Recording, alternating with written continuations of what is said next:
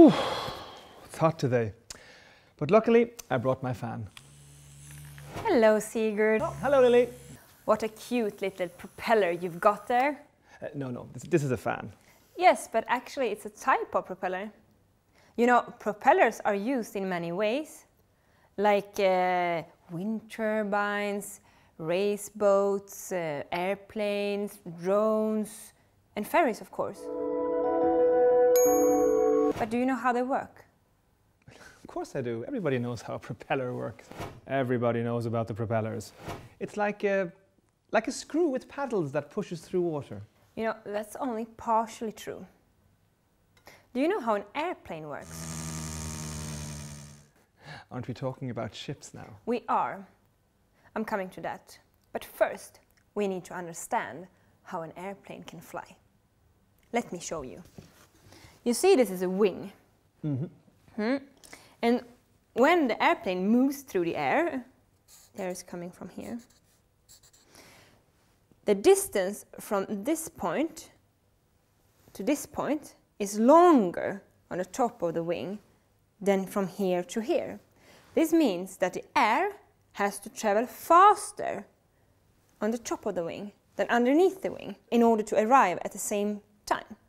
And faster flowing air creates less pressure than the slower flowing air underneath the wing.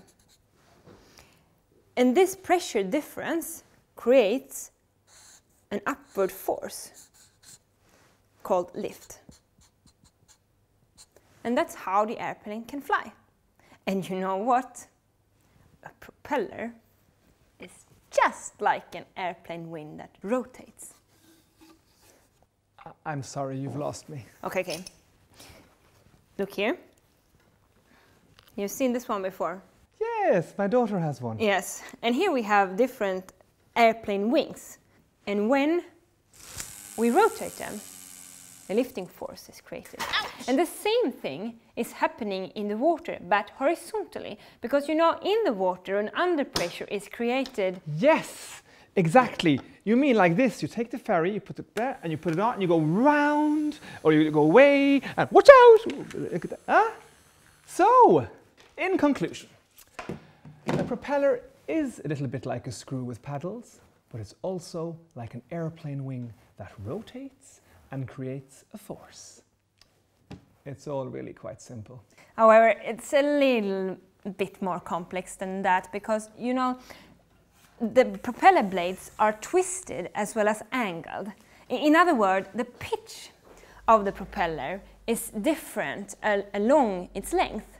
And to make the propeller really efficient, you need to... Sigurd!